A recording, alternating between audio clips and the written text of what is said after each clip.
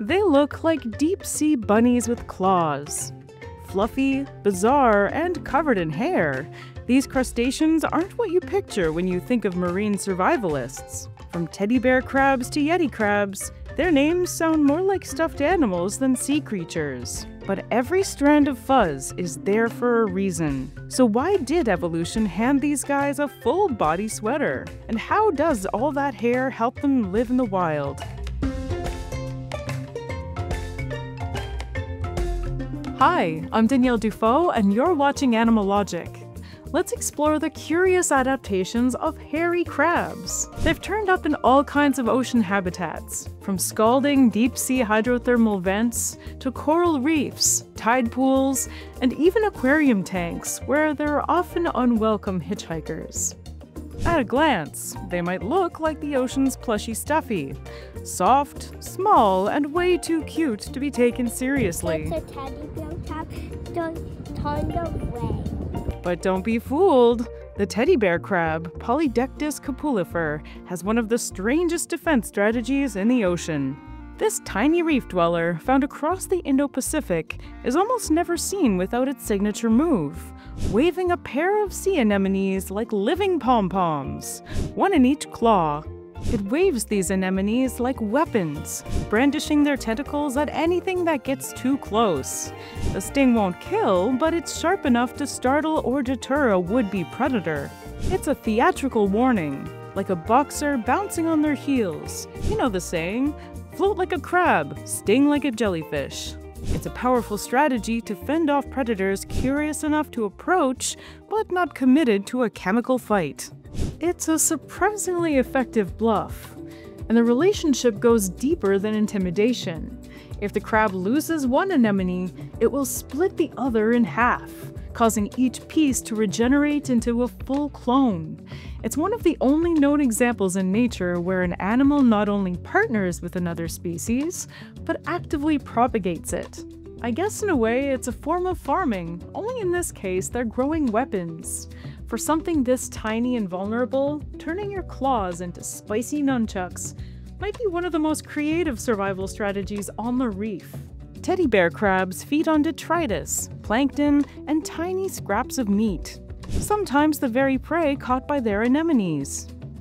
They don't use their claws for eating at all, saving them exclusively to grip their symbiotic partners. Instead, they scavenge using their mouthparts and walking legs. Scientists believe leftover bits from these meals might be feeding the anemones too.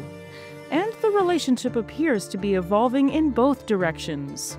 The anemones may be gradually adapting to life on the crab, becoming smaller and more specialized over time. For the teddy bear crab, survival requires teaming up. For the Yeti crab, survival requires building a whole ecosystem from scratch. Although not a real crab, but a closely related crustacean, the Yeti crab, Kiwa hirsuta, was first discovered in 2005 by a team of marine biologists exploring the deep sea along the Pacific-Antarctic ridge. It's a place of violent temperature swings, crushing pressure, and total darkness. What sets this crab apart is the dense mat of bristles covering its claws. These hair-like structures, called setae, are coated in bacteria, and the crab is farming them. The Yeti crab, as well as other members of its genus, like the Kiwa tyleri, waves its claws through vent fluid, exposing the bacteria to the chemicals they need to grow. Over time, the crab scrapes off the built-up bacterial clumps and eats them, harvesting a food supply grown directly on its own body. This is literally farming. The bacteria don't need sunlight. They extract energy from chemicals in the vent fluid.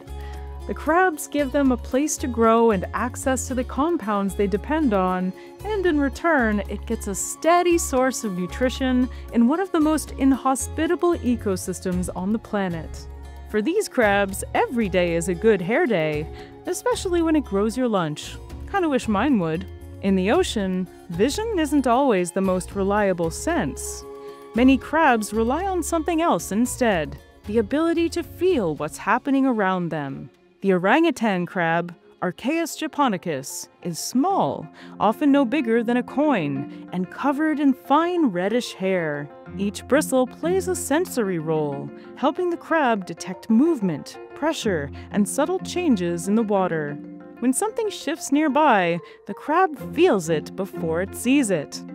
These hairs are packed with sensory cells and connected directly to the crab's nervous system.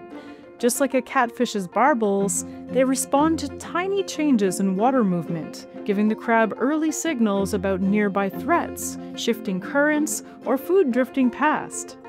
For a creature that spends its life tucked into reef crevices, this sensitivity is essential. In species that live in dark or crowded habitats, these sensory hairs often do more work than the eyes. Over generations, crabs in these environments have come to rely more on touch and chemical signals than on sight. But sensing the world isn't always enough. Sometimes you have to fight back. And in a few species, hair plays a part in that too. For example, take the gorilla crab. Gorilla crab is the nickname given to a group of stocky, bristle-covered reef crabs in the genus Xanthias. They're tough, scrappy, and almost impossible to spot until it's too late. Aquarium owners dread them because once they're introduced, they wreak havoc on the tank. They're destructive, aggressive, and nearly impossible to remove. Their fuzzy claws might look like a quirky feature, but there are likely several evolutionary advantages at play. The hairs can trap fine bits of algae and debris, helping the crab disappear into the rocky textures of its surroundings.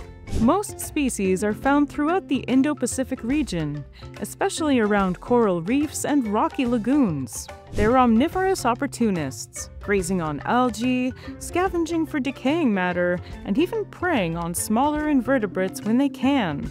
Some researchers also think the hairs may serve a mechanical purpose, padding the crab's grip as it wedges into crevices, or shielding delicate joints from abrasion. These are animals that spend much of their lives pressed into narrow spaces, so any kind of physical buffer will help protect their exoskeleton. Additionally, it's thought that, like the orangutan crab, their bristles may serve a sensory role, offering early warnings long before a predator makes contact. And in the wild, they have something else working in their favor. Many of them are toxic. Some species of gorilla crab carry potent neurotoxins, like tetrodotoxin, the same deadly compound found in pufferfish and blue-ringed octopuses. There's no antidote for these toxins. Not even cooking destroys them. Most predators learn fast. Fuzz can mean many things. Sometimes it hides, sometimes it protects, and sometimes it warns you not to take a bite. We usually think of fur as a mammalian feature, but it's really not. All across the animal kingdom, evolution has produced bristles, fuzz, and fluff in species that have nothing in common. Tarantulas use theirs to sense vibration. Fuzzy caterpillars use it for defense. Frogfish vanish into algae thanks to hair-like camouflage. These structures show up again and again because they work for sensing, hiding, farming, or fending off predators. And that brings us back to crabs again. Hairy crabs aren't all closely related. In fact, they're a classic case of convergent evolution. Different crab lineages arriving at similar solutions for different problems. Hairy for over 100 million years, they've survived shifting continents, mass extinctions, and everything the ocean could throw at them.